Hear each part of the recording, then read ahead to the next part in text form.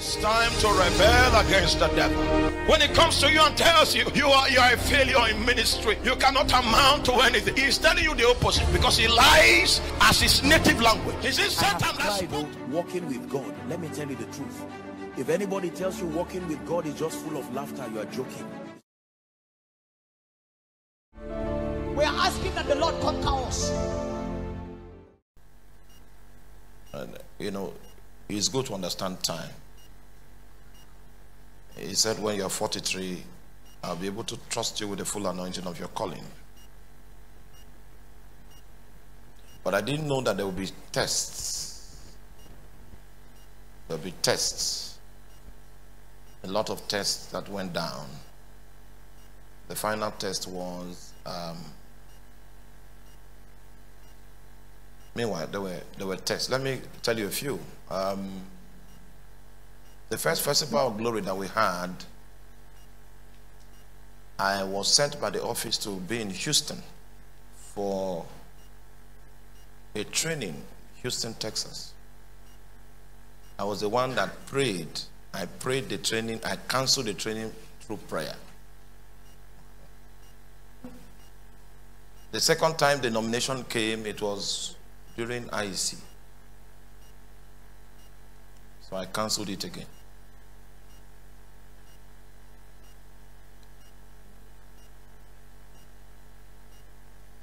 The Lord said that my job expired on the 28th of September 2020. I didn't know why he said that until I turned in the resignation on the 5th of October. Then I realized we had senior officers training program. That's the 3 weeks course that you do and write attendant exams before you are posted, you are promoted to the first manager cadre. So I was the only one that was not there in the hotel that was supposed to take that program, and they were calling me, why are you not coming? I left and I refused to come, not because I didn't have the intellectual capacity to get promoted. That was the easiest thing for me is to pass an examination. And the last time we had that kind of a test, I scored 74%. I was the highest. The person following me scored 58. And so in terms of intellectual capacity, that wasn't a challenge. But I heard God. He said, your job has expired. And based on God's dealings with me, if I will disobey when I know the will of God, something terrible that will take me a long time to solve will befall me. Hallelujah.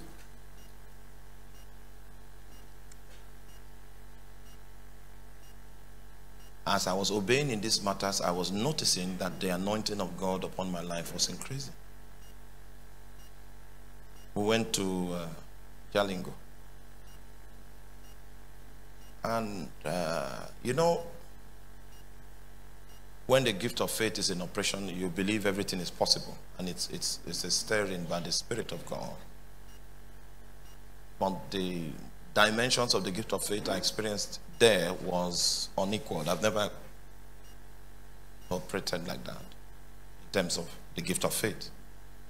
I prayed for the deaf on the first night, and the blind saw. The Lord said, just pray for the deaf. And I prayed for the deaf. 14 deaf people began to hear, and one blind woman began to see. But I didn't pray for the blind. I prayed for the deaf as instructed.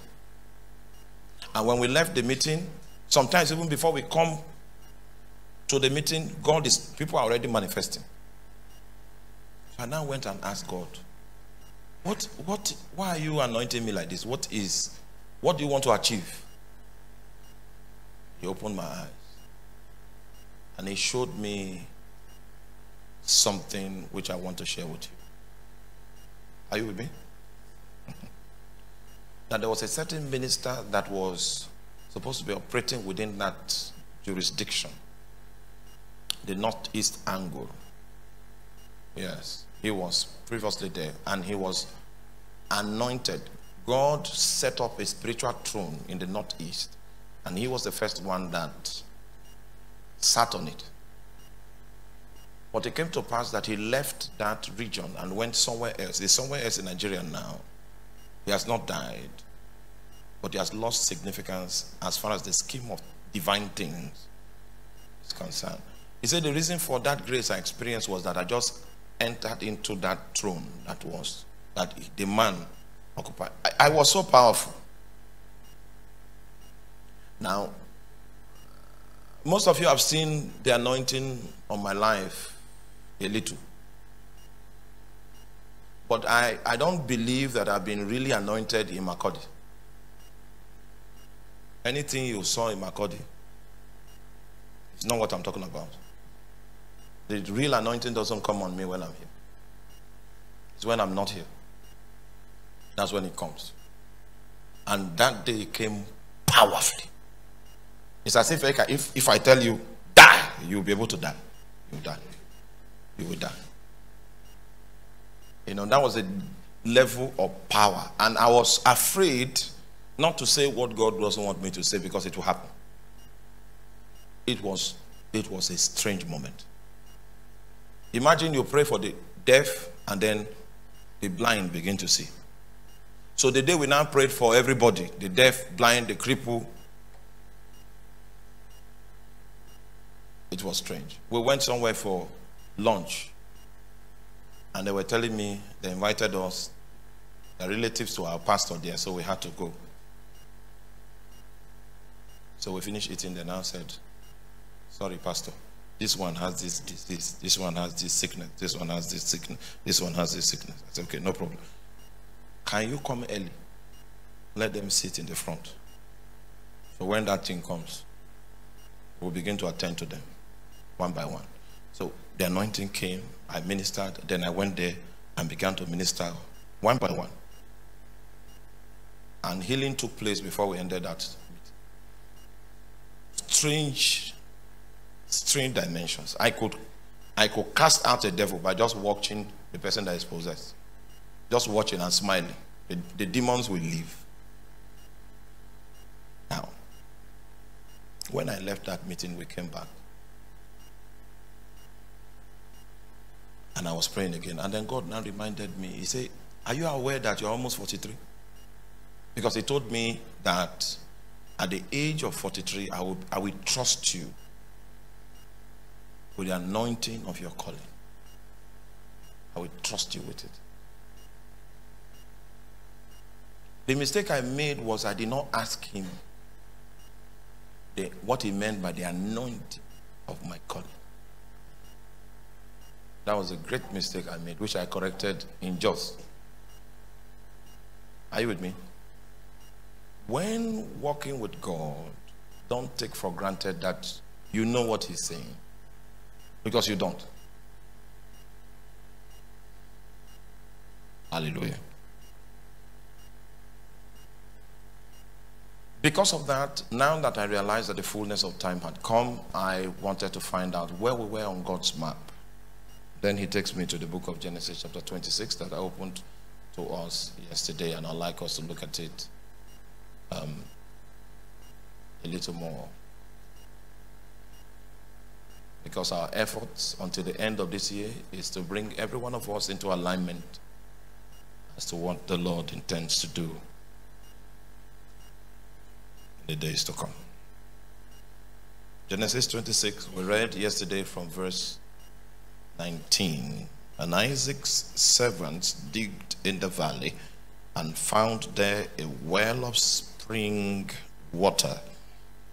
And the headmen of Gerar did strive with Isaac's headmen, saying, the water is ours. And he called the name of the well Esek, because they strove with him. And they digged another well and strove for that also, and he called the name of it Sitna. Now I'd like you to understand what is happening here. A man is trying to entrench, establish his destiny. But there were several territories that rejected his destiny. Even though his dad had sojourned in this place before and he had benchmarks in the territory to lay claim to the land as ancestral property, because all he did was to dig again the wells of his father Abraham. Because his father had stayed in the location, it naturally fell to him as inheritance. And he went to explore his inheritance. And I like you to understand that this is desert. And in this desert place, if you find a well, it was a sign of blessing. And it was unfortunate that the Philistines could fill a well with earth. You know, when you have a well, it's not just you that will benefit from it. It becomes a community blessing. But because Abraham's name was upon it, the Philistines, seeking to reduce his influence, did not mind to suffer test in the desert if that test will be occasioned by limiting Abraham's influence. And unfortunately, Isaac inherited this signature of battles. And the name of the first well was Isaac. Isaac, which means to strive. And I realized that this is my story. Isaac. I just counted how many now? Counted 17 pastors. 17 pastors that I thought were my friends that went behind me to stab me. I counted 17 recently. 17. That's not normal. And it's not something you should pray for. All right? Because if the Lord has not helped you emotionally, if he has not helped you emotionally, you are not likely to come out of a very close range betrayal.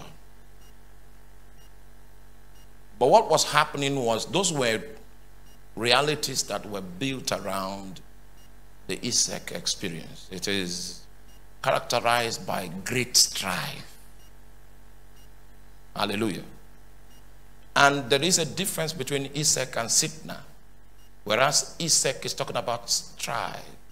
And most of the strife that you will meet in ministry will not be by head-on collision. It will be backstabbings and all kinds of stuff that will take place. Hallelujah. In Jos, one of my friend's younger brother went to Jos to meet a friend of his. So that his friend was in a pastor's meeting. Are you with me? Pastor's meeting, you know. So this guy just came and joined the pastor's meeting because his brother was there. And then the general overseer came, and the first thing the general overseer began to talk about was me. And you know what? The things he said to them was a lie. And that guy, knowing my friend, called my friend and said, see, this is what... Meanwhile, I was sitting here in Makodi, and it was Isaac. Hallelujah. You know my way. When that happened, hallelujah, it's not something to talk about. But I got the information about it. And I got the information of so many preachers that some have not met me before. Yeah. Isaac. A conference was put together like this. And a senior minister who is like 60 years old, is 60 years old this year, was invited to preach. And then he now pointed and said, okay, you stand up.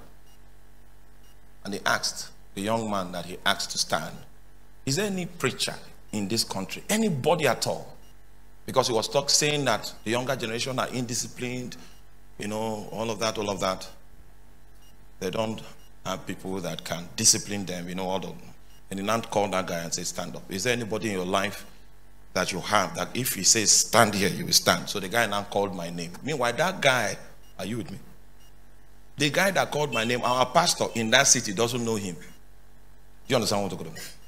So when the guy called my name, this 60-year-old preacher stopped his message, and the next thing he preached throughout was about me, that these young boys that will be giving themselves titles. And when he said that, the congregation left. Now, was I the one responsible for their leaving? They all left. And he became more angry. The day me and him met on a flight to Lagos, we were in first class, business class. So, you know, it's a small area. He didn't even know me. That was when I confirmed that he doesn't know how I look like. But he's sick. Hallelujah. That's my story. Then when his sec didn't work, it became sitna. This one is contention.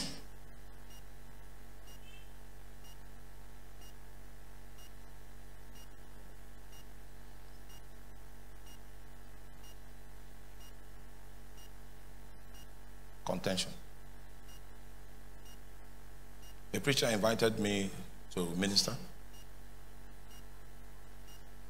And then I came. Finished preaching. Sat down, took the microphone, and then before the same audience, right, began to analyze my message.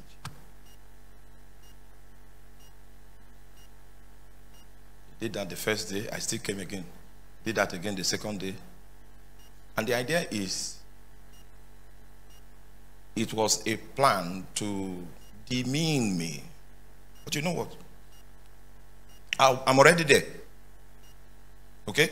And I was supposed to preach for 2 days. I preached for 2 days as planned. But the 2 days were intended to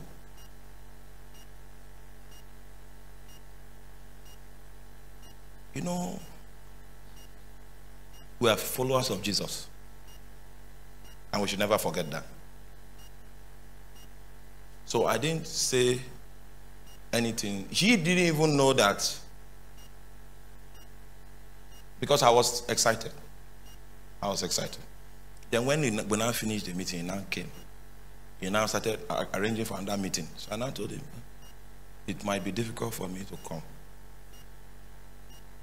You know what the guy said? He got angry. It was him that got angry at me. That I was not happy the way he...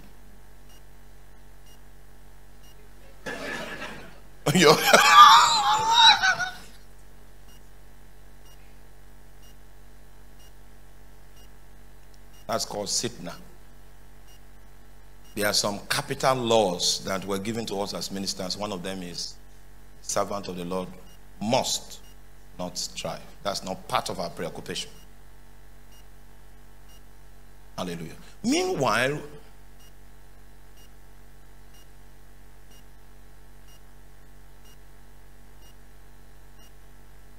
amen.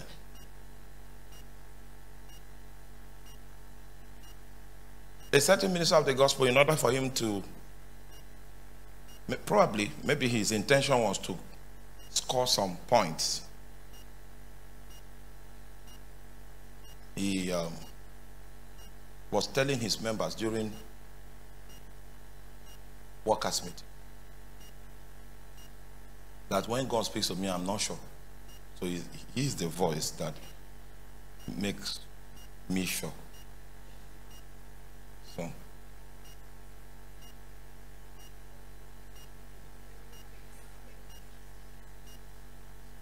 So one of the people in that place now came and told us, I drove him out of my office. Don't talk like this against a man of God. Hallelujah. Meanwhile, other things that you should not hear, that pastor was saying it. So the person now went to my friend, Pastor Gideon, and told him,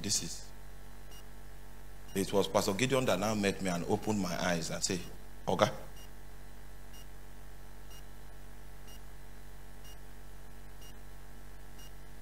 This person talking about me, I've given him 2 cars. 2 cars before. And the person doesn't have any reason to want to. It's not in the person's interest for that to happen. But you know what? That's the way of Sitna. You can't escape contention. A preacher that I used to invite here came and told one of my pastors those days that God has left me, that there's a crime I committed against heaven. So Jesus has left me, that he should find his way. If not, what is coming to strike me might affect. So when he told that, my pastor left because of that prophecy.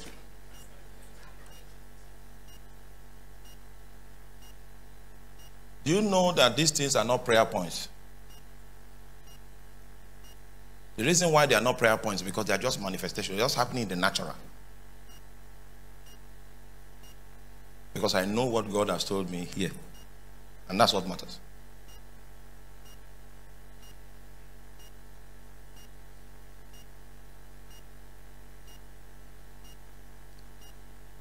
Sitna is a place of contention, where people will lie against you.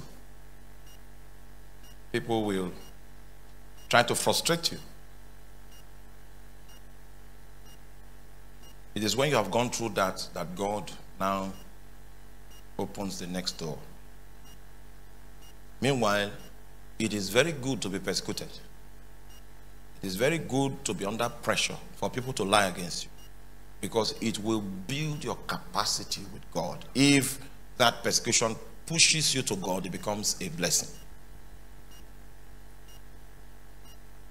Do you realize that when we started this ministry, there were a clique of pastors, there were 5 of them that said, me, I think I can come to this town and start a ministry without informing them.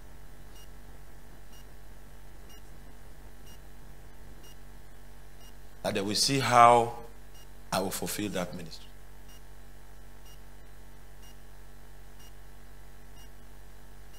I didn't know there were people in town that will go and take permission from to do ministry.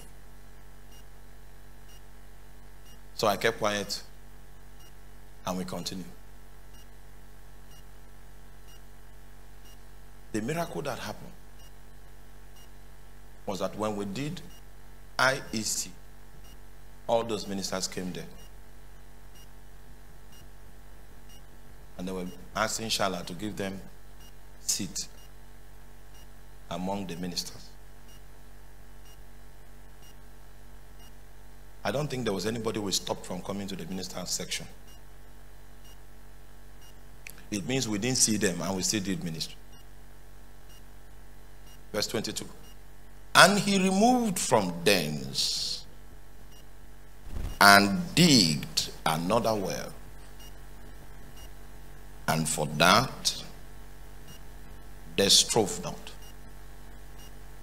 You may not know, but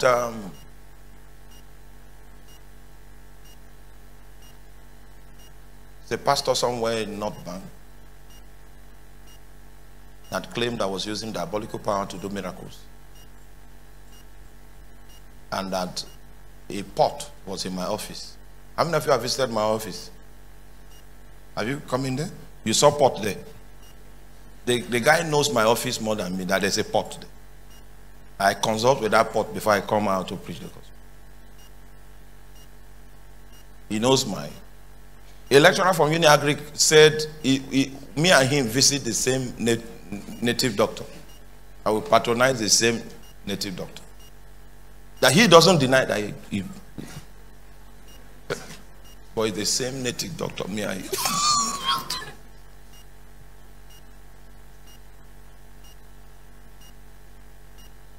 And not to tell you of all kinds of statements that people have made against me on Facebook. And you know my way, I don't respond.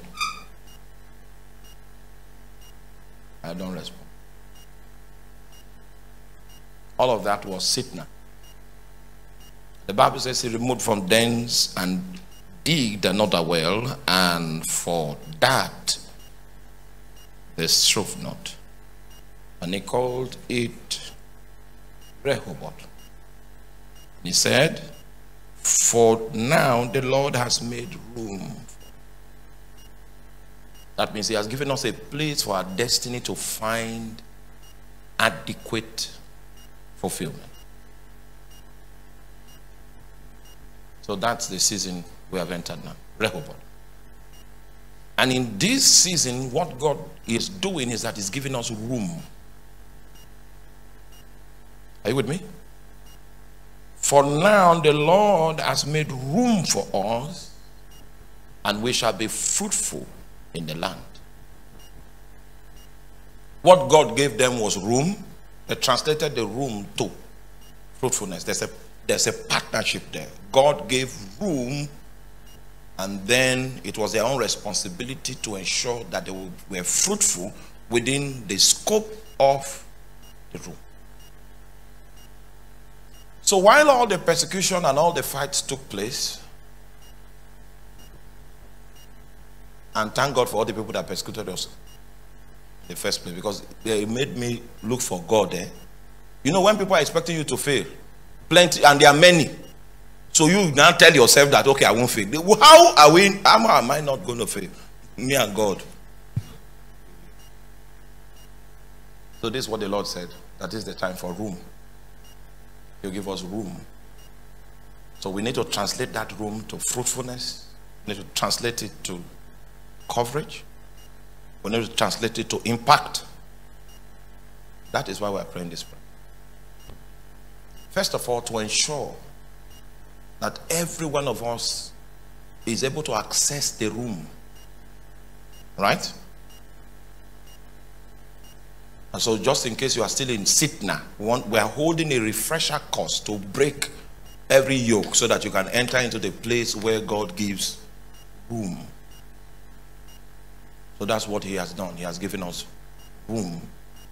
So we must translate that room to everything that we did not have the opportunity to do because of the contention. Is that clear? All right. In keeping with this, I want to step down and show you two things that will enable our prayer. Because every one of us must pass into this economy of room. Everyone. No one is allowed to be left out. The Lord has given us room. Do you realize what happened? All, at least the pastors in this town that contended with me, when the anointing of God began to increase, they didn't even apologize. They just, when man of God. So I just pretended as if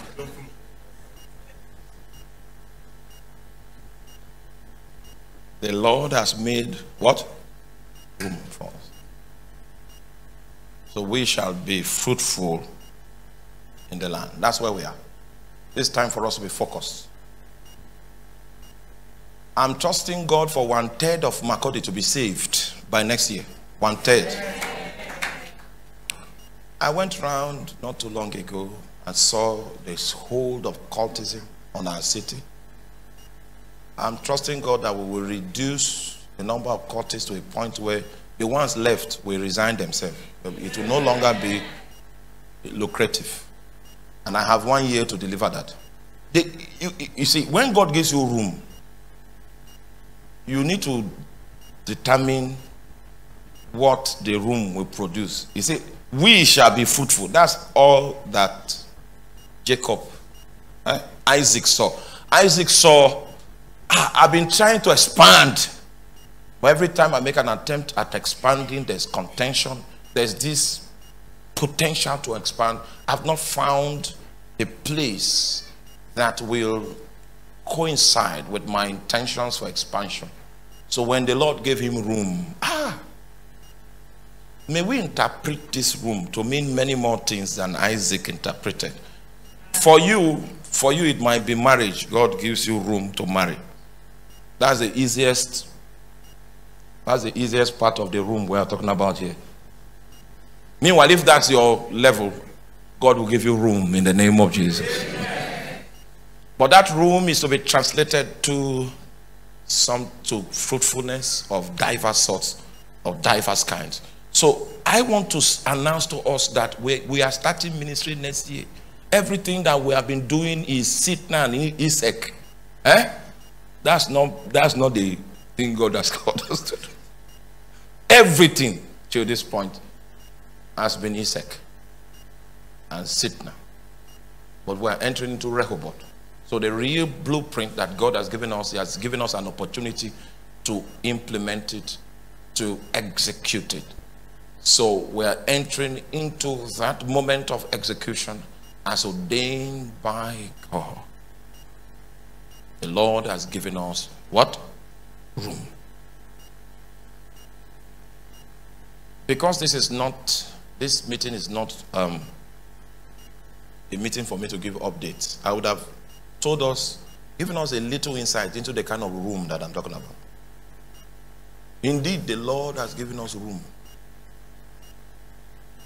Great room. So we are trusting Him that from next year we'll transform that room into bountiful fruitfulness, return on investment to the kingdom of God, profit for the kingdom of God, and for my city,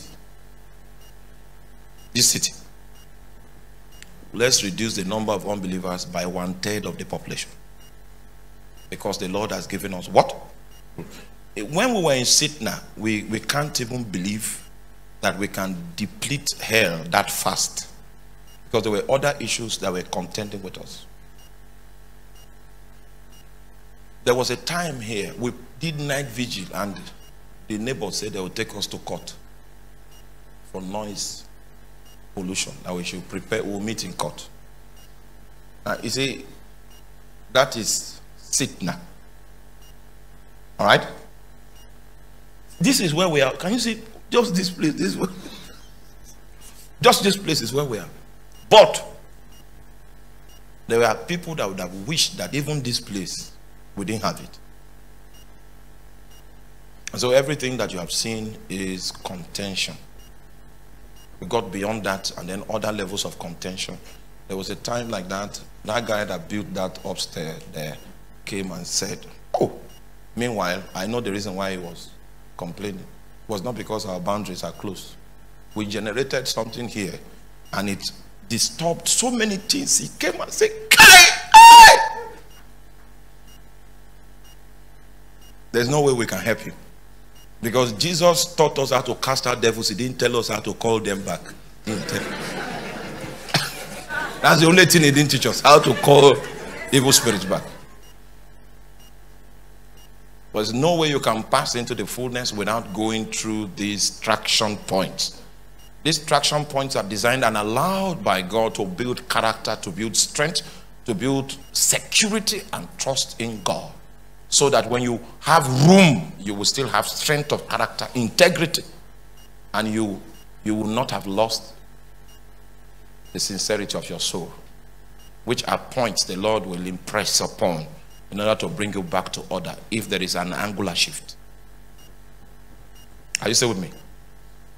All right. So to ensure that each and every one of us enter into this season of Rehoboth, that's why we're waging war against limits and limitations.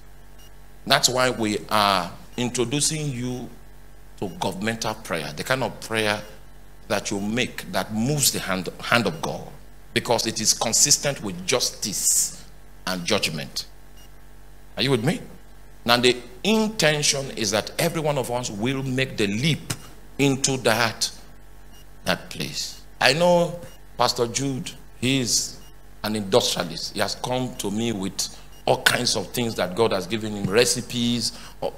Oh my God. Bro, it is now that those things can happen, not that time. It is now. We have room now. If you had started, fire would have caught it. Fire. Because Sitna will swallow everything you are trying to build. Isaac had to wait. He had intentions, had blueprints. He didn't try to implement it in Isaac. When he came to Rehoboth, that's when he said, the Lord has what? Room. So we can now begin to manifest the products that he has given us the grace to be able to fashion.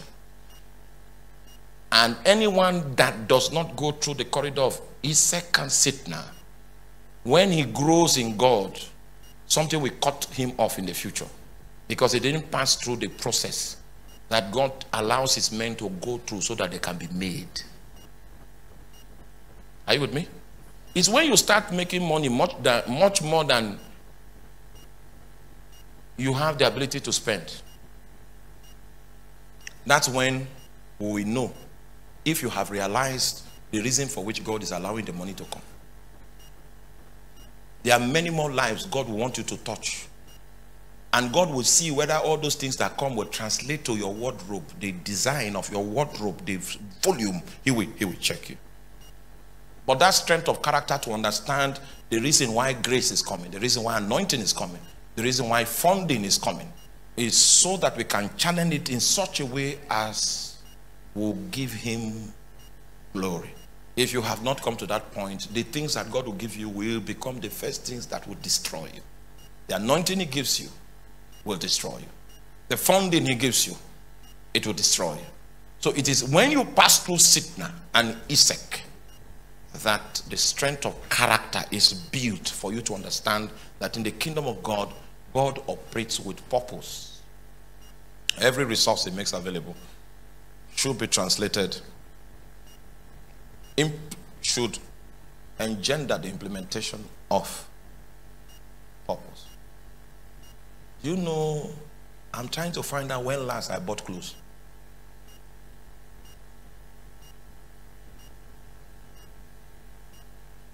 The Lord has made room for us. Suddenly people now buy me clothes now. Because that's not the reason for anything that God is doing. You understand? That's not the reason. There are lessons you need to learn to survive Rehoboth. And you must have learned them in Isaac and in Sitna. Let's take a journey. Because of time, I will not be able to go far, but I want us to go deep. My intention is to break yokes so that everyone will enter that place where there is room. Is that clear? All right, so I'm going to give you a little capsule. And this first capsule is on the subject of witchcraft. We need to knock some things off so that every one of us can come into that place where there is room. Witchcraft. In my script here, I wrote, this is the ability to control, dominate, manipulate natural things using a spirit.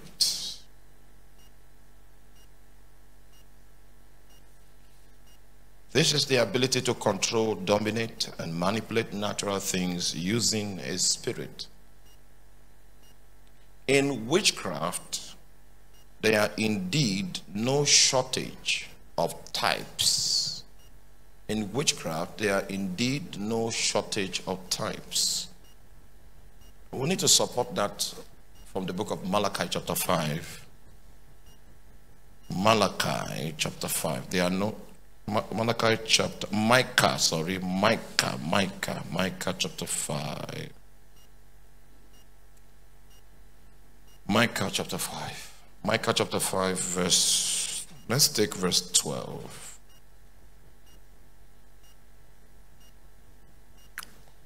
There are no shortage of types. Are we cut off witchcrafts? So you underline S. I will cut off witchcrafts out of thine hand, and thou shalt have no more soothsayers.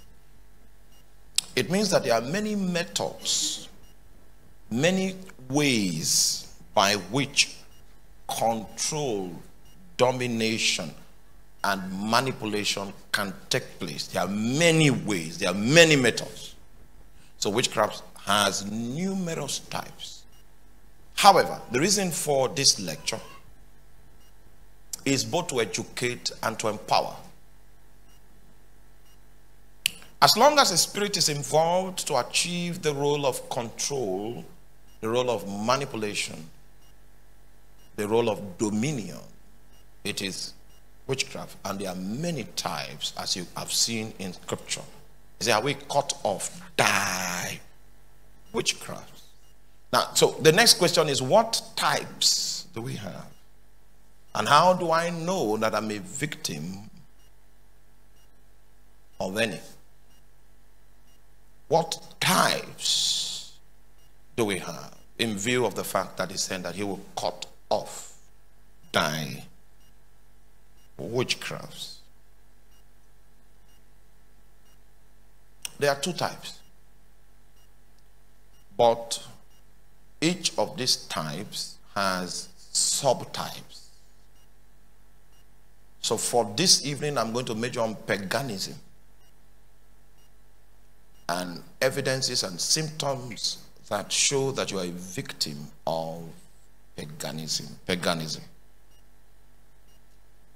Paganism is an umbrella name for religions other than the Abrahamic faiths. Have you gotten it there? It's a paganism is what? It's another name other than another name for religions other than the Abrahamic faiths. Now, the Abrahamic faiths include Christianity, includes Judaism, includes Islam.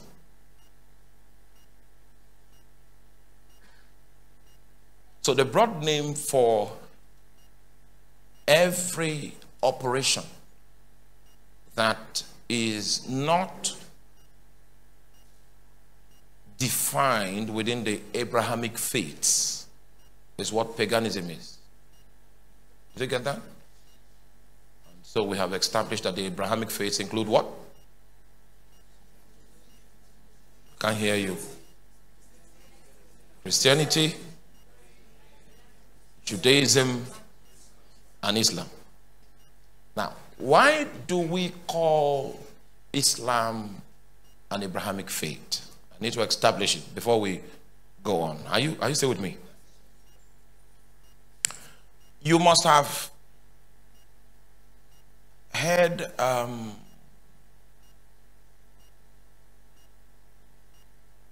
Islam's presentation during the celebration of Eid al-Maulud. Eid al-Maulud. Islam's presentation. What? Okay, that's the bet of. There's another one again. There's Maulud. Okay, the bet of Muhammad. Fitri. Huh? Now, that celebration that is called Eid al-Fitri, in the Quran, it is, you know, in the Bible, it was Isaac that was to be sacrificed, and then there was a ram caught by the horn, and that was now eventually the substitute. But in the Quran, what is written there is that it was Ishmael that was to be sacrificed. And so Ishmael happens to be the lineage of the Arabians. And it happens to be that their faith, which they still connect to Abraham, even though it is a different faith from that which Isaac had, because Isaac's faith was Judaism, Ishmael's faith became Islam. Do you understand that? But they still claim that Abraham is their ancestor. So Abraham is the ancestor for Christians, for Muslims, and for Jews. Do you understand it now? Good. So any religion or supernatural practice or spiritual practice that doesn't have linkages with the Abrahamic faith is what we put under the broad heading, what? Paganism. Maybe I need to bring a few scriptures here. If you are still with me, say amen. First of all, my attempt is to educate you, first of all. Then when I've educated you, then we'll have the understanding that is needed for us to prosecute a few matters. The intention for which we do what we do is to ensure that every one of us moves into the room that God has made available for us in this time. All right, let me pick a few scriptures here. And how I wish I had a board.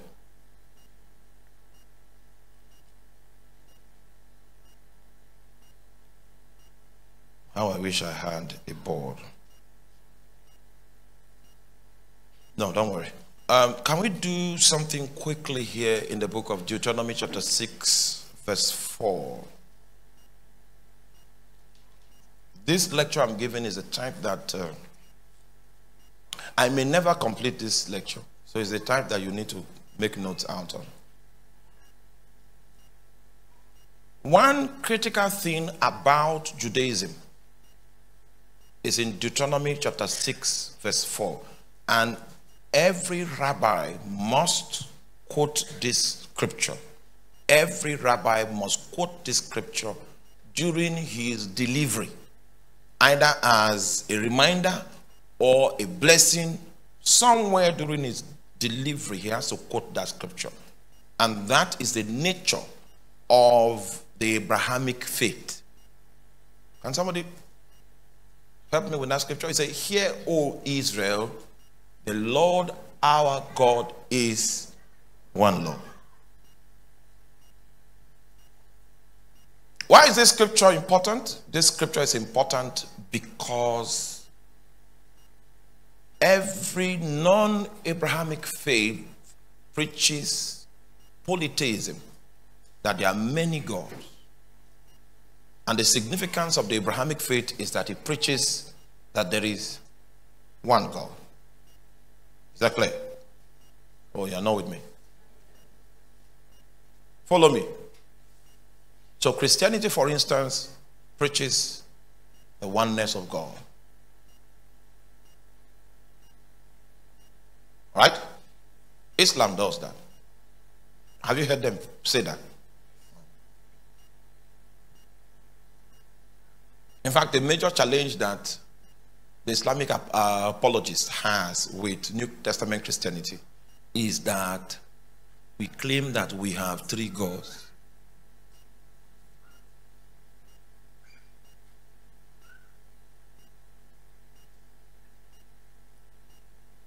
In New Testament theology, the Godhead is different from God, the person. The Godhead is his administration. The Godhead, in his administration, you will see various manifestations he does as the ultimate authority, as the administrator, and as the sustainer of that which he has administered. You are not with me? Let me try to bring you up to speed with what I'm trying to explain. Have you read that scripture that says, "For God so loved the world that he gave his only begotten Son, that whosoever believeth in him shall not perish but have everlasting life"? Have you read that scripture before? Now, it was the Father that loved the world, and in view of his love for the world, he decided to do something. And what did he do? He sent an administrator to pay the price for the failings of humankind. You see, the one that loved, are you with me, is portrayed like in a different capacity. And then that one that loved came into an administration in order to reach humankind, for instance. He came into an administration. He was the one that loved, but he was playing a different role in the administration to rescue man. He gave his only begotten son. Another member in that council, in that government, had to play a role in executing the required administration that will satisfy the claims of divine justice. Because it was against the justice system of heaven that man was sentenced to death. And if man was going to be free from that justice system, the claims of the justice system is going to be fulfilled. And so we see God manifesting as a man in order for him to satisfy the claims of divine justice, and that was accomplished on the cross. And that which Jesus accomplished through his suffering, the Holy Spirit is here to ensure that we enter into the full scope of his implication. Now, it is, if you see the way it was wrought out, you have there is a possibility for you to think that the one that loved is separate from the one that was given, and that also is separate from the one that sustains. But this is theology. In theology, the word separate is not accurate. It's wrong. They are different, but they are not separate. And in the frame of reference, just like you can do something with your hand, it was not your spirit that did it. Your spirit is different from your body. But in this arrangement as man, it is not separate. It is one entity. Is that clear? So, we have seen that the members of the Godhead, they are indeed distinct, but they are not separate. So we have in the New Testament, we have a clearer view of the operations of God. If God wants to achieve something, it is Jesus, second member of that Godhead, that goes to pay the price for the legal establishment of that thing. And once there's a legal premise that is gained, it's the Holy Spirit that supports and sustains that new reality. So we have a clearer vision into how God implements his policies and how he establishes his administration. And there is no other religion anywhere in the world that gives us the practical outlook of how God implements his plans and his purposes. And that is a subject that is contained in the administration that is revealed in the Godhead. Is that clear? Now, so the Jews quote that scripture a lot. The Lord thy God is one God. So the hallmark of the Abrahamic faith is the emphasis about the one God. Because everything, the message of paganism is that there are many gods. So, when we say many gods, what they actually mean is that there are many spirits. Because there are many spirits that are not subject to the government of God, there are many possible ways by which the supernatural can be engaged to influence the natural, to dominate it, to what? To manipulate it. You get that? The first thing you will be taught when you are accepted in the brotherhood of witchcraft is the many gods, polytheism. Second thing you'll be taught is that the earth is a temple, right? And that's why in witchcraft there are many natural things that people put together. The lizard of a gizzard of alligator, plus the alligator pepper, plus the hair of monkey. Because in witchcraft it is taught that this physical world is the temple, is a temple. And if you have the wisdom to know what and what to bring together, you can generate spiritual energy. Meanwhile, the lecturer that is in this temple is a spirit being trying to bring perspective. And so this spirit being has a capacity through the wisdom it makes available to empower the followers of such a spirit to be able to influence things, manipulate things, control things, and dominate. And are you still here? And because spirits are many, there are many types. And that's why in the book of Micah chapter 5, he said, what? I will cut off your witchcraft. So in my research, I found a few types. And what triggers my research is when I go to the field and I meet people that are possessed of devils. People that are running errands for covens, for witchcraft communities, for witchcraft enclaves. When I meet new expressions and I see the way they manifest, I update my little journal so that I can instruct others also in the light of the experiences I've had on the field. A theologian that is locked up in a seminary will not have this content that I want to give you. This is coming directly from the field. It's just like in the United States of America, we have Dr. Stella. You remember Dr. Stella, the woman that spoke about hydroxychloroquine?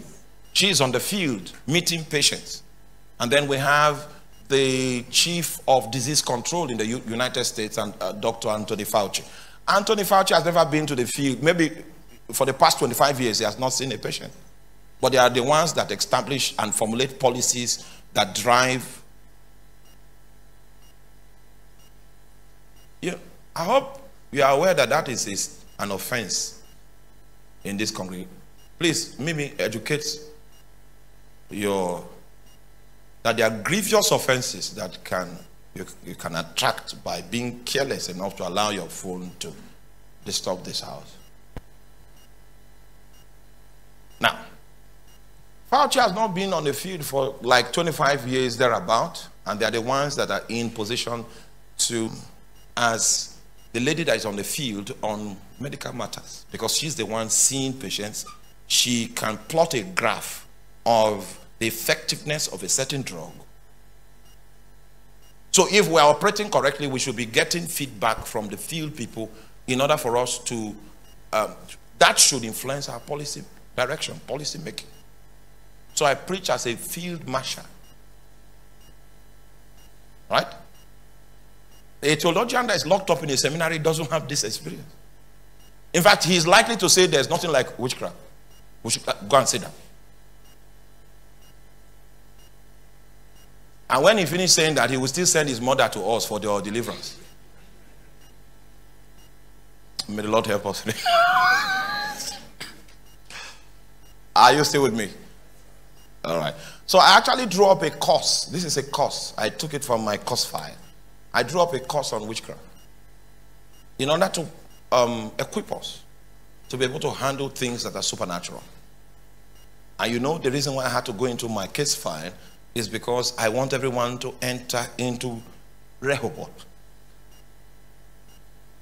Anything that is designed to hold you back so that you will not enter into Rehoboth is my enemy. We have waited for long, and we are not the author of time. The author of time and season happens to be Jehovah himself. So even though we are pregnant with destiny, destiny operates with the principle of the fullness of time, and we are not in control of time. The Bible says that when the day of Pentecost was fully come, they were gathered together doing the same things they normally do, but that day became an exception because heaven invaded their space, because it was the fullness of time. And that's why it is needful for you to be consistent in your followership, in your faithfulness, because the one that determines what the fullness of time is Jehovah, whose authority, it is by whose authority that times of visitations are determined. Are you with me? All right. So when the fullness of time comes, if God shows up, he will walk with the people that he finds. Because it's 500 people that were told to wait in Jerusalem. But when the fullness of time came, there were just 120. So he had to walk. So there are many people that are ordained for a certain visitation because they are not consistent in their knowledge of God's calendar. They will eventually miss out of that which God is doing, and it's not God's fault. They were not faithful enough to fit into the description of the fullness of time. Hallelujah. We are still on the subject of paganism, and I decided to take a very broad stroke so that I could narrow these things out and narrow them down to our daily experiences and how supernatural forces are employed to limit our possibilities and to cause our lives to go on a tangent that is inconsistent with the will of God. Hallelujah. Yeah, somebody is asking me a question in the congregation there, and the person is saying, well, I don't have any covenant with demons and devils. I am a believer in Christ Jesus, and I'm on my way to heaven. So this witchcraft thing you're talking about, how does it apply to me? Good question. Now I'll try to give you some scriptural answers. Who was the one that even asked that question in the first place?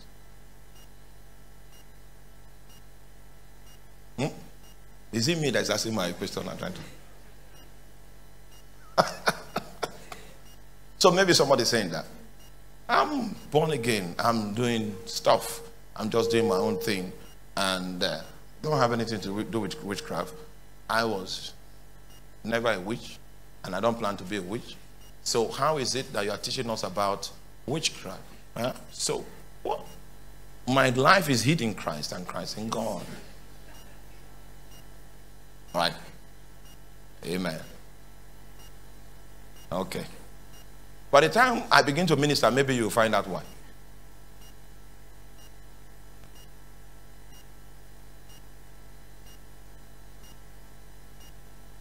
Someone that has a spirit at his disposal, how competent is that person to bring injury to you?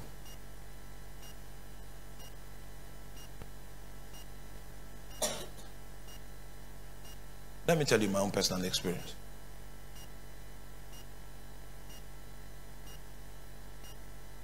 When I was posted to this town, you didn't know me then, so you don't know the house I stayed. I stayed in one place that if I take you there, you'll not believe.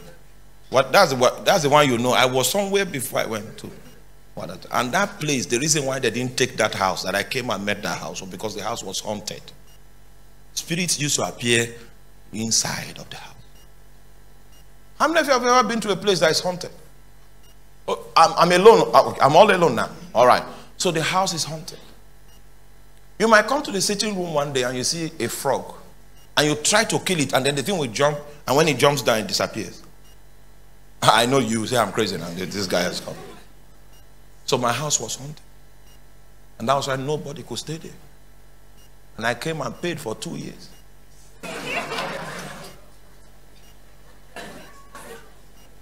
Paid for 2 years. Rocked the whole place because I like praying on rock. And I got there, and you hear a sound as if there's a human being. Then you leave your room and come to the sitting room, then there's nobody. Then you go back to your room, and then the sound continues. And then all kinds of stuff, crazy things will be taking place, things will get missing and all of that. But I paid for 2 years. So many of you would have expected that because I'm born again, now that the house is haunted, I just showed up, then the thing will just stop. A spirit is involved. If the spirit is going to stop, and you did not send the spirit, the reason why the spirit is there is that there is a spiritual law. There is a covenant that gives the spirit legitimacy. The spirit doesn't even know. It doesn't send you. Gives it legitimacy. So when you come into the space, you now set up your own priesthood to give legitimacy to other spirits that are superior in outlook to those ones invading your space. It is because of your priesthood that you can sanitize the space. So I started doing my own priesthood. We're holding prayers there every day, and then do night vigils every Friday. And it was consistent. And in the 8th month, I came out on Saturday morning to my well to get water. And then my neighbor now climbs a ladder and says, "Pastor, good morning." You know what? That guy had been sick for 1 year. It is those prayers that we were praying, unknown to us. The influence of our priesthood affected his own compound too, and arrested the spirits that were tormenting him, and he got healed, and then came to see the people that created that thing that led to his liberty. The greeting he was sending to me was the first day he was leaving his room after 1 year. He just noticed that he could stand up. And then he came, and the first thing he did was to climb a ladder so that his head could be above the fence to look into the other side, and then it's a small ball. He's a pastor. He's a pastor. Well done. That's how my neighbor became healed. So the spirits that used to visit him, they stopped visiting. Because we did something that introduced some stronger spirits into the space. And that was how our own space was protected. So that's what we call sanitation. Environmental sanitation. Don't worry if they even bury the human being in the building.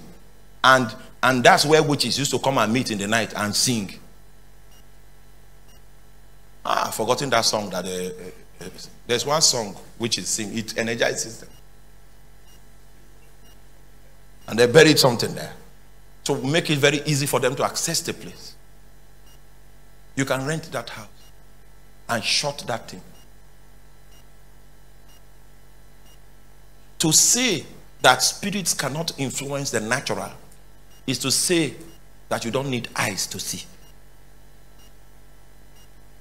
So many of us preach theology, flat scripture, as if we preach scripture on the surface. We don't know that every scripture is actually a witness of spiritual realities.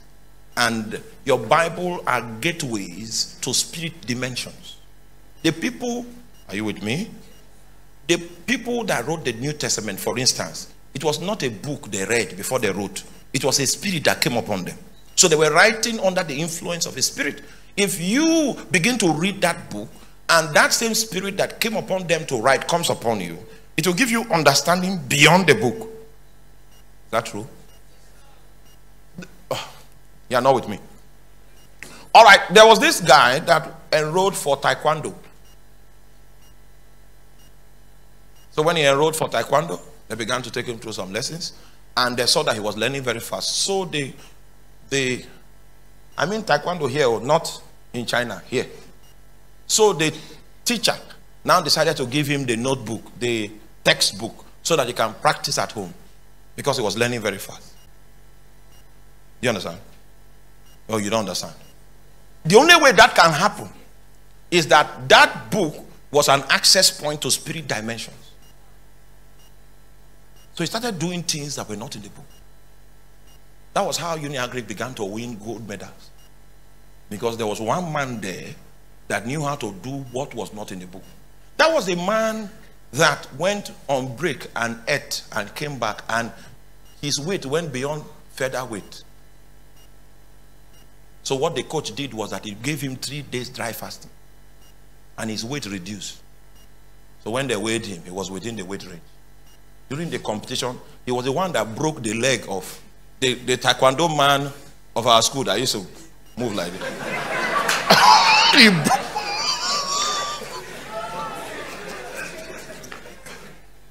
broke his leg.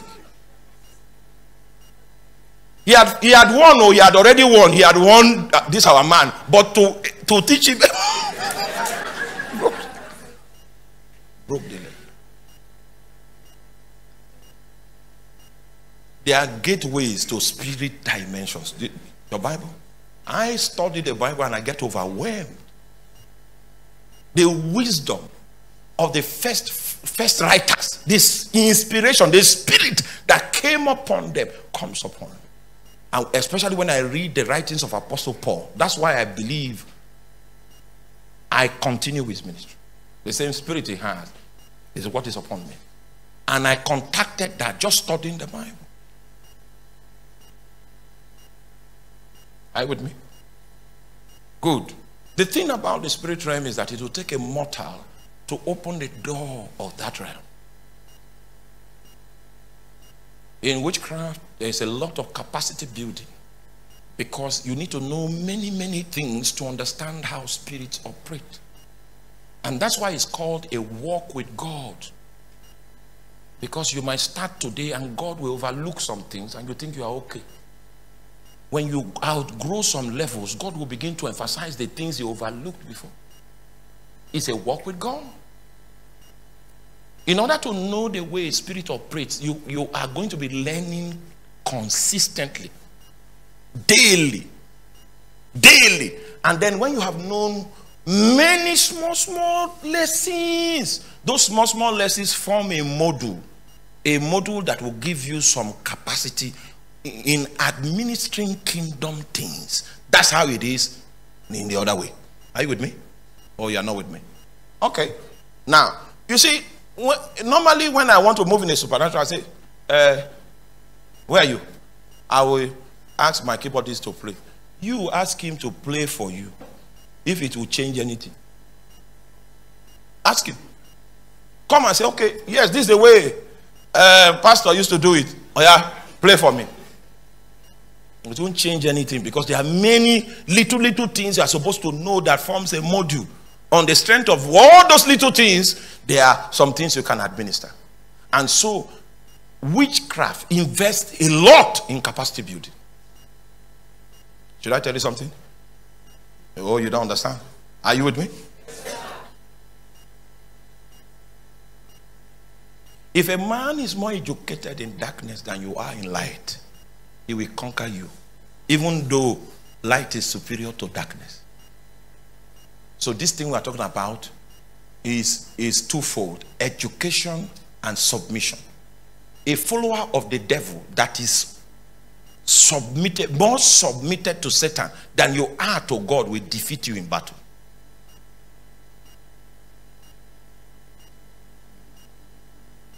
And I have seen preachers of the gospel that entered into some communities because there were questions about their loyalty to Jesus.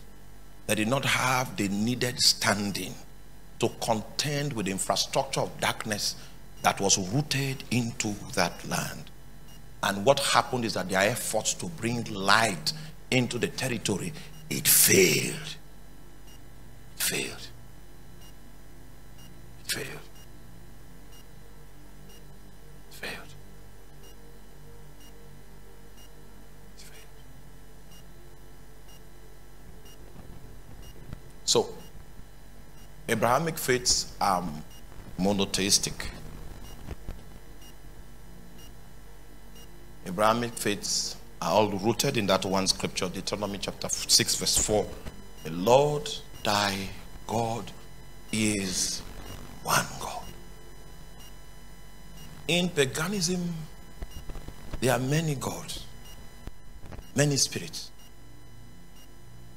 Paganism is an interface, it's a lecture, it's a learning process of the ways of spirits. And pagans have come to discover that spirits have areas of specialization. And so if they want to bring rain, there is a certain kind of spirit that is responsible for bringing rain. If they want to make a barren woman to become fruitful, there's a certain kind of spirit that has that specialty. Have you ever read the scripture that says, it is the blessings of the Lord, it maketh rich, and it added what? Now, the reason why it added no sorrow is because the original spirit that makes rich is the Holy Ghost. So when it makes you rich, nothing is added. But if another spirit in the kingdom of darkness promises you wealth, it can give you wealth, but it will give you what is inherent in the spirit. The spirit's specialty too will be mixed with that wealth. So you become an advertisement for that spirit. Huh? People will be attracted to your wealth and they will see that other aspect. Meanwhile, that other aspect is the signature of the spirit upon your life. Because that's not the original spirit that is designed to make you wealthy. It maketh rich. And what? It added no sorrow. Because when I went to Lagos in the market in Lagos, and I saw guys with goods, guys with all of that. And somebody was, a trader was giving me insight. Said that one was his manhood that he gave. Oh, this one. This one is in the market in Lagos. I thought it was buying and selling. I thought that was what it was. But there were things given. Because if you are not operating with the Holy Ghost and you become rich, he will add, that spirit will add something. But you see, the thing about the Holy Ghost is that the Holy Ghost doesn't have any area or specialization. The moment there is a manifestation of insufficiency in any matter whatsoever, insufficiency, you just feel that you don't have the capacity to be able to live up to the expectation. That's when you need the Holy Ghost. As long as you feel you are sufficient in yourself, he won't come. Then when he shows up, he will give you capacities that you never thought was possible through your life. For the Bible says it is the Spirit that quickens. It makes alive. There are several things dead in your life now. Only the Spirit can what? Quicken. So you will need to go and to the forest to find the rain spirit in order for rain to come. You will need to go and find the spirit of fertility in the water to make a barren woman conceive. But in the Holy Ghost,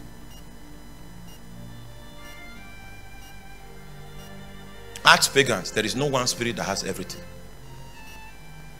The dwarf spirits, those are the messenger demons that are sent on errand by enchantment. Those are the ones our politicians used to win an election. Oh, I am an... If you want to cause somebody harm, those people that you can pay them money and they will afflict somebody for you, is the dwarfs that they use. In order for you to be able to maintain 3 of those dwarfs in your compound, do you know the kind of sacrifices you will need to be making for those dwarfs to be able to stay there? And then people will come and pay you money and say they want to afflict her with an incurable sickness. He will mobilize one of the dwarfs. When the dwarf is being mobilized, that's when you will hear there's a must sing a song that has no meaning. Hey! Hey! Amaya Korea. I was preaching in Ibadan. Mounted the podium like this, and the anointing was so strong. Then something struck me, and I knew I was struck. So I looked for, they thought it was, I was teaching. I looked for, hey, one seat, sat down and continued my teaching. Meanwhile, I was managing strange pain. And as I was doing that, I was trying to locate who they sent to come and test me, because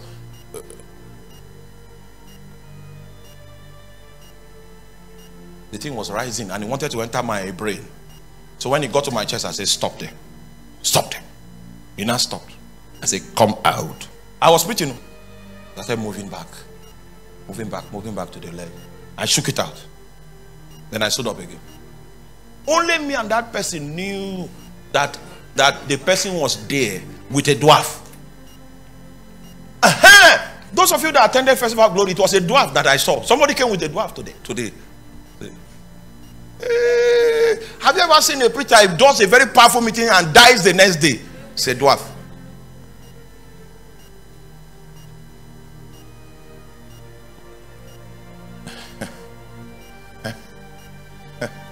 Hallelujah. Meanwhile, as you are casting out those devils on a crusade, there is someone, a human being called a Charlie. A Charlie is a demon hanger. So as you are casting out the demons, the Charlie will be collecting them. That madman of Gadara was a Charlie that can house 2,000 devils. Oh, you are not with me. Not everybody is mad or unconsciously. Some of them are conscious of. Yes, yeah. It's a Charlie. And if you are going to hold a crusade, many times they will come to gather the demons so that the demon they don't leave the territory. If you check the argument that the demons were making with Jesus, you know that if they were casted out of that territory, they will not have jurisdiction in other territories. There is an iniquity in the land that gives them legitimacy in that territory. I've gone too far today.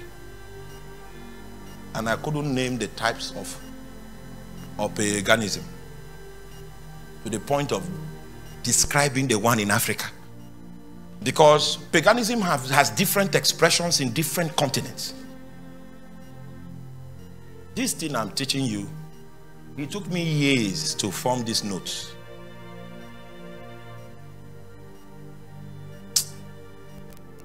Let's leave it for now. Let's leave it.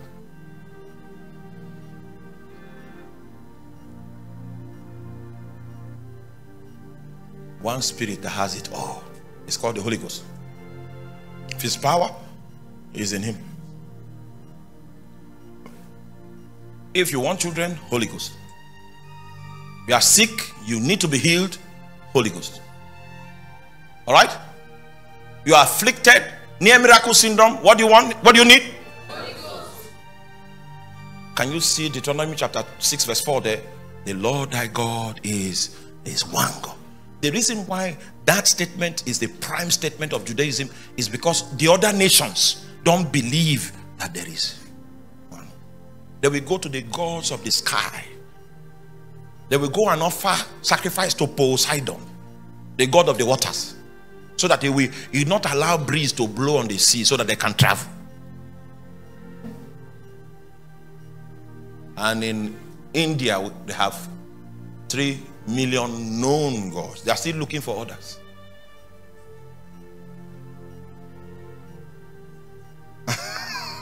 We are going to pray.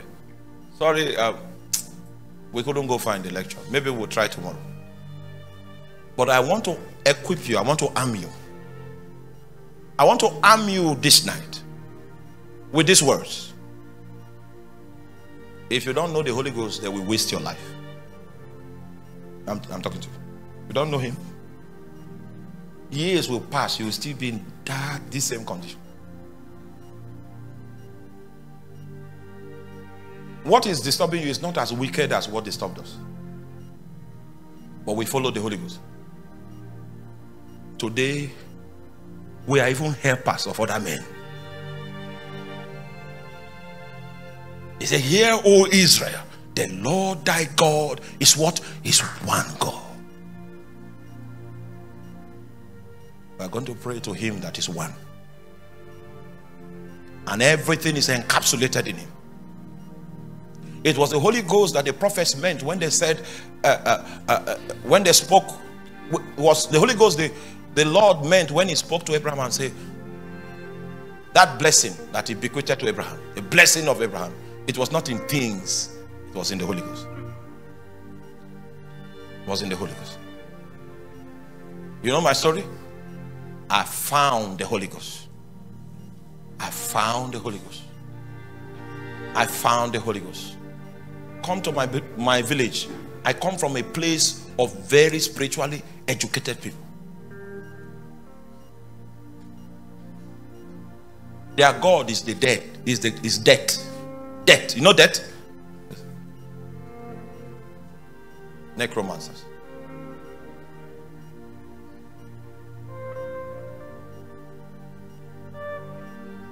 And when they begin to unleash that spirit, no development comes near anywhere.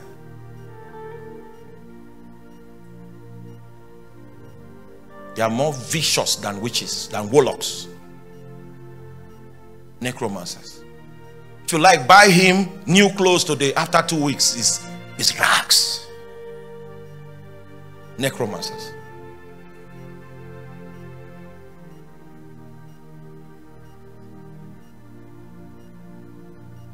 We are here today because Satan is not the strongest.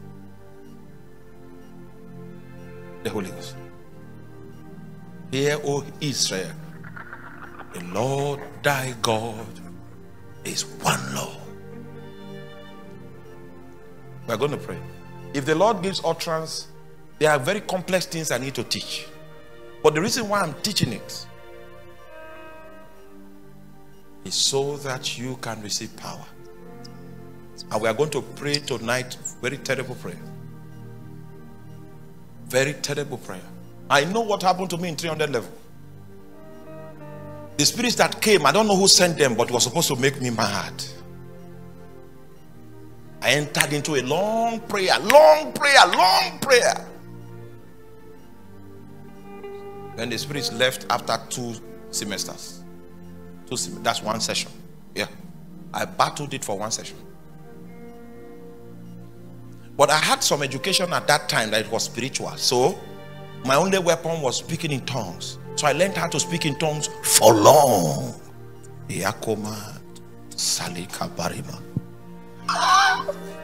And as long as they could not stop me speaking in tongues, I broke the chain. And I did not only break it. Many years later, I went to preach among my people. Yokes broke. When I was traveling back, guess what happened? Accident. Because they sent a spirit. The spirit can destroy the vehicle you are traveling with. It can't touch you, but the vehicle, we rode that car like a bicycle to Makodi, but we still got it. When you hear we wrestle, it's saying that there's going to be contact. There's going to be contact. Because most of you think that because you are in Christ, you are off limits. May you not be taken off guard. Oh, the moment we finished celebrating that my birthday, I knew that I was put on the spotlight. By the time I woke up in the morning, I knew that Satan was waiting for me. I knew he was there. So I told everybody I wanted to travel, go and sleep. Go and sleep. So we prayed that day, and then the road opened. And while we were driving that my Prado, the gasket got burnt. Yeah. That my Prado, no. The gasket burnt. I don't know what temperature we drove that car into Jos. At what temperature? I was still praying in the night. I will wake up. Because the only thing I learned is how to speak in tongues. And I will speak for long until God shows me a sign. The only thing I know is how to speak in tongues. And I've seen it displace demons over nations. Okay, let our media people come back now. That new car that we bought, the brake failed in a hold up because Satan wanted to kill by all means. Thank God there was an experienced driver. He just drove into the bush. Guess what? When we brought mechanic to tell us what happened, the brake was okay. Spirit. Aiko salamo korea. Isa meti akurama santo.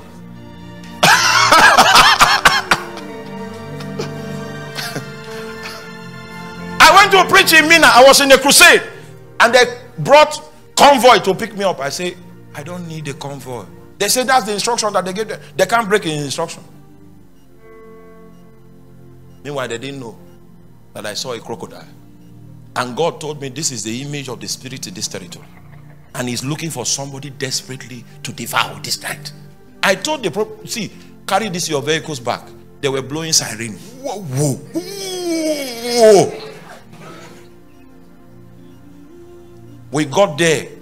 The power of God on the field was massive. Souls were won. I told them after the crusade, don't follow me with this thing. They say it's an instruction. That's how they had accident. And the alligator, he got many people that night.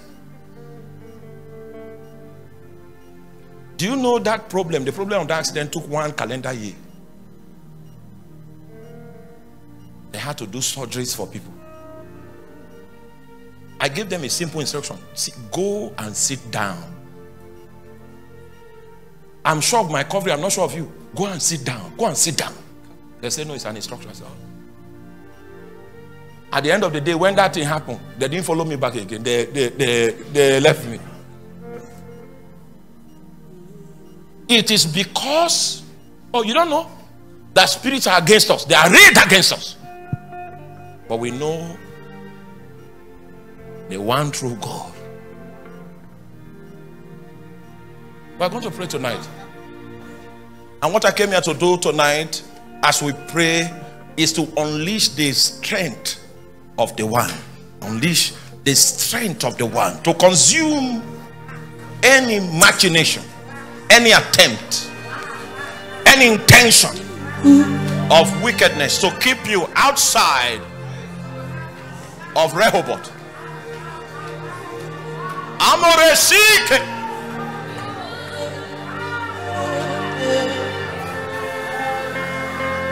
Amore Salima Kuria.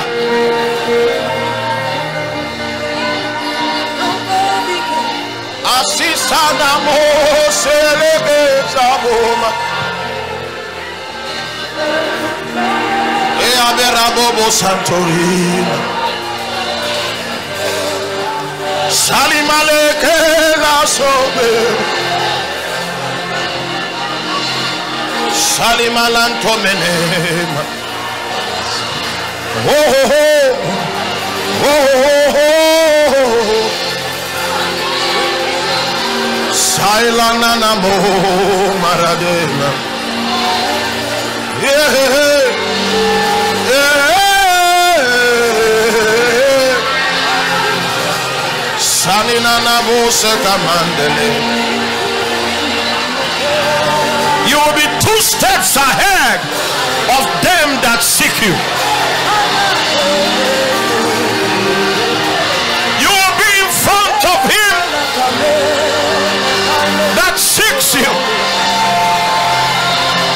The hand of God on your life will be strong.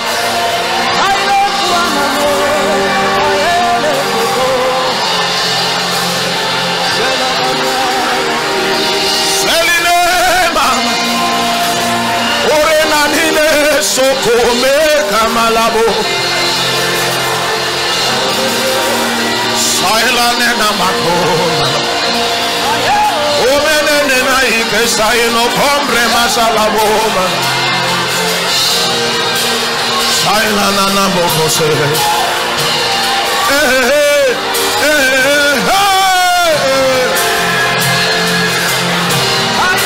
Salana na barabole mae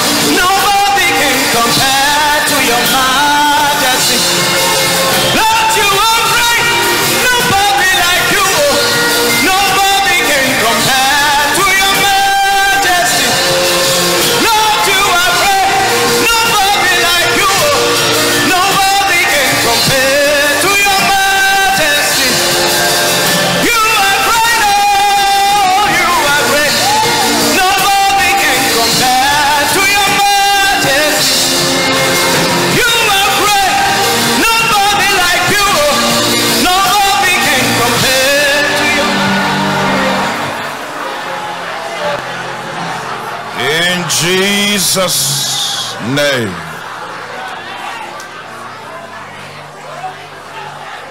Hallelujah. We are still praying, okay? I will soon be out of your way. Come. Now we have, there are different kinds of ministry. We have a traveling ministry. When God begins to put an apostolic grace upon you, it means you are going to travel from one place. It's not like the pastor that finds fulfillment just in one space. If you keep me here, I will just fall. One day you just see me here, I will just fall. Can you pray for us as we go around? Our going out and coming in will be blessed. Just pray.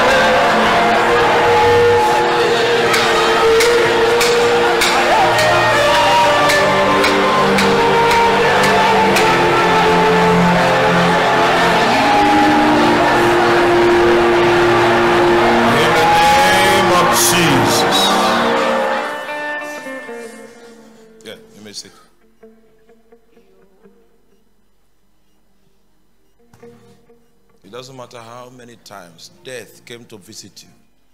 I say no.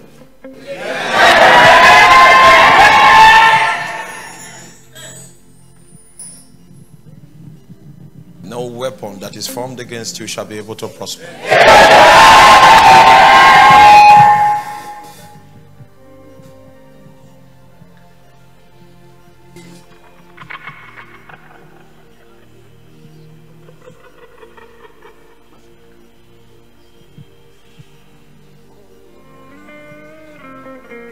The Lord wants to give us room next year.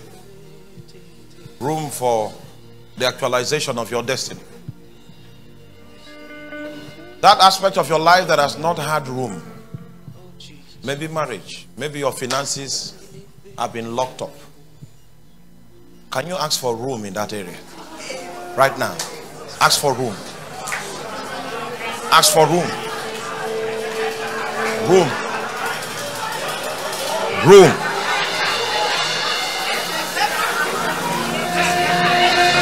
Room.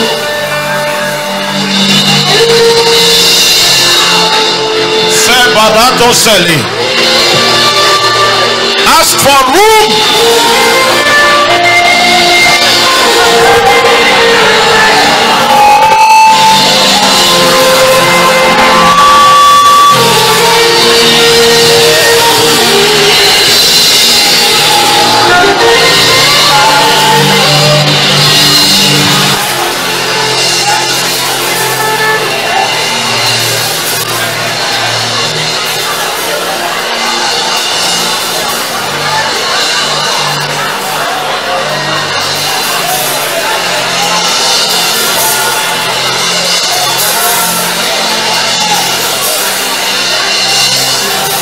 He gives you room.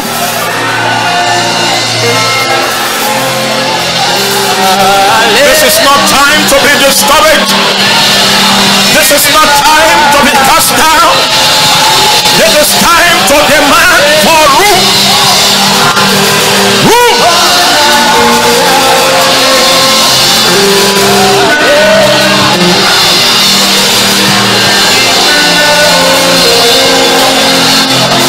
It is time to enlarge the place of your tent.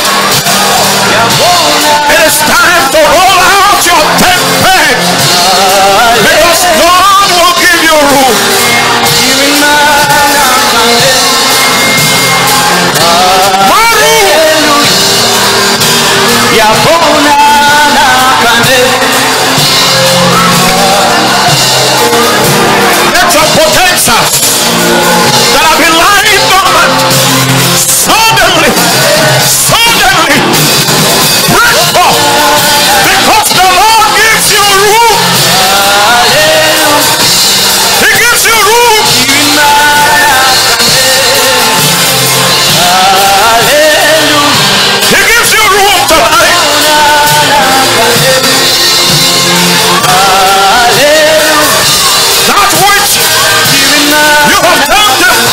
miracle will become possible suddenly because the Lord gives you. Hallelujah. Oh, giving man hallelujah. Yabona pane. Hallelujah. Oh, giving man pane. It gives you room. Hallelujah. Yabona pane.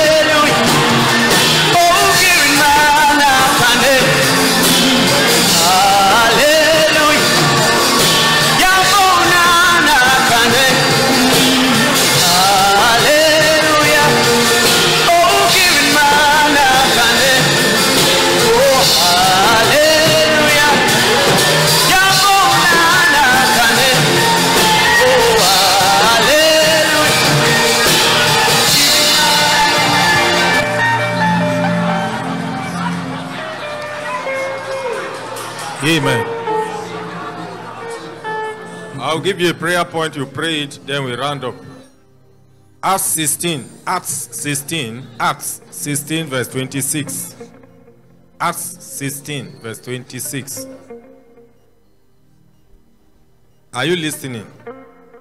Are you listening? Are you there? Acts 16 verse 26. And suddenly there was a great earthquake, so that the foundations of the prison were shaken, and immediately all the doors were open. How many doors? And everyone's bands were loosed. Why prophecy said we should address the area of our lives that we seek for the room, the enlargement, the Rehoboth to manifest. Suddenly the scripture dropped on my mind. Say, what area will you even pray for, and which one will you leave out? So the scripture just dropped. Amen. You know, there is enough to address all the doors. And it is possible for all the doors in your life to be open. It is possible for what? It is possible for all the doors in your life to be opened. And then there is a collateral implication of this dimension of God's visitation, that every chains around you, people around you in your family that are chained, either in their legs or in their hands, for their bands also to break in pieces. So I want you to go ahead and pray, Lord, as you are bringing this visitation, let it affect every area of my life. It will be too small an application to direct it to your marriage alone. If you are praying, Lord, let the door of my marriage be open and let me be married, that is too narrow. That is too narrow an application. If you are praying, visit my finance, that is too narrow an application. If you are praying, touch my life and heal my health, that is too narrow. If you are praying, unleash my potential, activate my ministry, activate my talent, visit my family, that is too narrow. I want you to right now open your mouth and pray. Let all the possibilities, all the ordinations of my life, my talent, my ordination, my talent, my ministry, my call, my destiny, my money, my finance, my family, my marriage, all the human beings that are connected to my ministerial orbit, their chains can be broken. Every single members of your family, even the members of your clan, all their chains can be destroyed.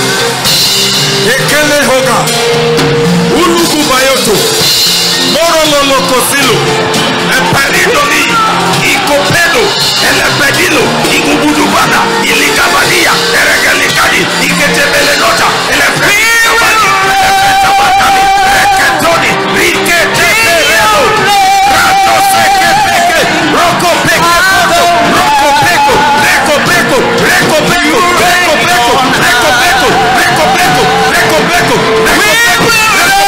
rekopeko, rekopeko, epredilo, epredilo, epredilo, epredilo, epredilo, epredilo, epredilo, epredilo, epredilo, epredilo, yatama.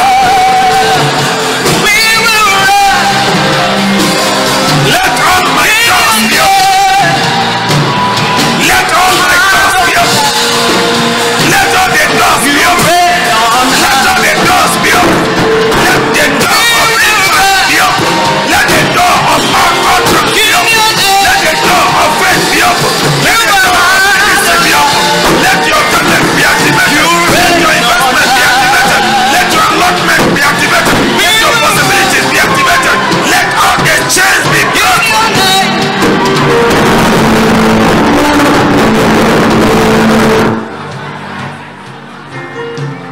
Aile kemoko siketo parota zuzunikis keferia tobalo. Alo bogoniki kokomaro gozizanikis koferia tobe.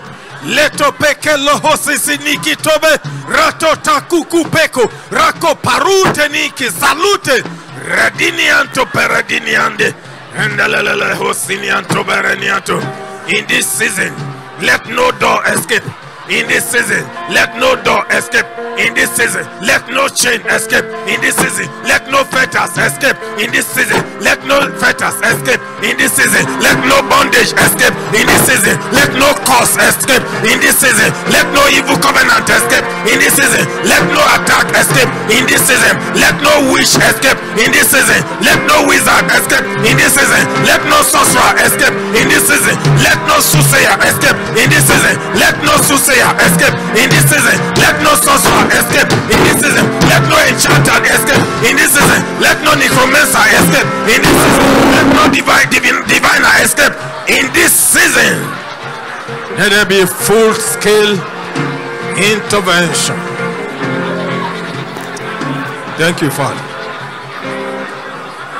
Thank you, Father. Ile kemoko sikoto parota zuzunikis koferetida. Berita nuzuzinikis koferianto baruta zuzanikos kifreditabili. Maroto zozonikos kefreditamina gas kalite preto boroto zuzunikis koferitabili. Larato sotoniko to parota zuze. Door of ideas. Door of innovations. Door of inventions. Door of strategies. Door of recoveries, door of restoration, door of acceleration, door of increase, door of enlargement, door of multiplication, door of rest, door of peace, door of marriage, door of wealth, door of money, door of ministry, door of anointing, door of grace, door of mercy, door of divine help, door of elevation, door of promotion, door of increase, door of actualization, door, all the doors, even the ones that we cannot name. As much as you are called a door, as much as you are known as a door, we speak to you. Be open. Be opened. Let every chains, ancestral chains, generational chains, diabolical chains, witchcraft chains, every kind of chains be broken to pieces. Be broken to pieces. Thank you, Father. Thank you, Father. Thank you, Father. Please take your seat in a moment, cast your offering. And if you are following us online, of course, those following us online, lay hold on the account detail and cast your offering. may wish to plant a seed for your tithe, your commitment to the building of the Remnant Embassy, the global headquarters of the Remnant Embassy. Project is ongoing. If you are inclined towards sowing a seed, go ahead and do that without reluctance. And cast every other different kinds of seed that you are moved to cast. Tomorrow we'll be back to this place by 4 o'clock. The pounding will continue. Make sure you make it a date. That is the account number on the screen. And then we have announced already that this Sunday, it is going to be a Thanksgiving service. Somebody say Thanksgiving. We wish to gather here and thank the Lord. You see, it is very obvious, a matter of cheap intelligence, that human beings are very prone to forget. Human beings are rapidly inclined towards forgetting easily. You know, at the wake of this year, sometimes the first or the second quarters of this year, it was a big luxury to gather like this. You know, if you don't think you can't even remember that anything like that happened. You needed somebody to prophesy to you specifically that that thing that is happening to you is not coronavirus, for you to be convinced that you are not attacked. The fear was palpable. You could almost fetch it. You could almost touch it with your hand. If we gather here, we can't gather. It has to be one seat here, another one here, another one here, another one there. But when we look back now, we see how God has brought us. The ugly prophecies, the evil prophecies, all of them had been discredited and neutralized. And here we are. But it is not only prayerlessness that God is angry at. Scarcity of thanksgiving also has the capacity to incur his displeasure. He said he will destroy them and not build. He said they refuse to consider the works of his hand, so he will destroy them and not build them up. He said, are there not 10 that were cleansed? Why is it that it is only one man that came? So let's come consciously to thank the Lord, to appreciate him, to tell him that we are grateful. It is one thing to do it alone at home, and it is another greater thing entirely to do it in the congregation of the brethren. And while we are preparing towards that, if you are moved to bring a car to celebrate the Lord, your own lot and portion is to buy a car and bring it, or cars, to bring it and thank the Lord. Or we don't know that it is possible. You think it is not possible. If you think it is not possible, you are the only one that is thinking like that. Every other person has gone beyond that level. You are the only one in that class. And of course, during one of the Thanksgiving, somebody brought a car. And that time we have not even developed capacity like that. We have not gone global like this. Talk more of now that we are a global citizen. So if you are following us online or you are right here and you want to thank the Lord with cars, don't be bothered about how it will be used. There are more mouths to be fed. So bring those cars.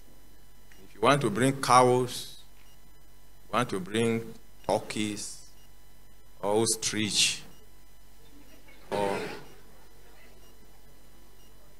or he goat or she goats, but pig, don't bother with pig.